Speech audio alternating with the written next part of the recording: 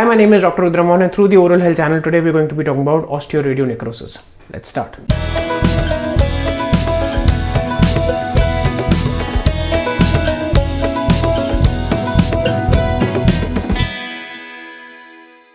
So today I'm going to be talking about a debilitating disease that is known as osteoradionecrosis, which is actually a side effect of radiation therapy for patients who have undergone radiation therapy for oral cancer.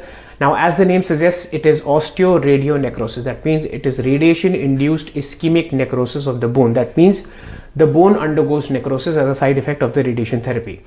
Now, initially it was thought that it was a triad by Mayer about radiation trauma and infection, which was later postulated by Marx in 1983 about the fact that it is a triad of hypoxia, that is lack of oxygen, hypocellularity, that means the number of cells is reduced, and then finally the hypovascularity, the number of blood vessels is reduced, and because of this nutrition that is created, the ischemia that is created, the bone undergoes necrosis, and that's why it's known as osteoradionecrosis. Now, usually it's supposed to happen in the first 3 years of radiation therapy. However, the incidences have been known to occur about 8, 6, even 12 years in some cases. Now, what happens in such cases is that the bone undergoes necrosis and it leaves a slough. There's something known as sequestration. That means the bone undergoes some sort of reorganization, but that reorganization is not complete. And the bone that is formed, the remodeled bone that is formed, is not healthy. It is actually decayed or necrosed rather. This can cause a lot of symptoms such as pain, discomfort, pathological fractures, and obviously cosmetic emergencies when the bone of the patients, the people basically it gets exposed through the mucosa.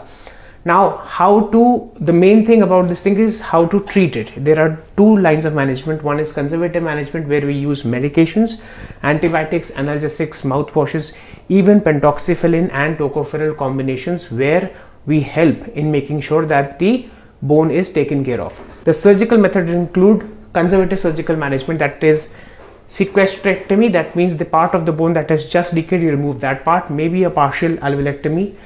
A little bit of the bone that is also surrounding the necrosed bone has to be removed, along with hyperbaric oxygen therapy. Even ultrasound has been known to cause angiogenesis, that means the increase in vascularity, and helps in the treatment. And unfortunately, in the most extreme cases, you might have to require the whole bone to be resected. The biggest challenge is that prevention is the best cure in such a case, that you have to be on constant follow-up after your radiation therapy. Your poor oral hygiene has to be taken care of. Your oral hygiene has to be immaculate. Please avoid smoking and alcohol.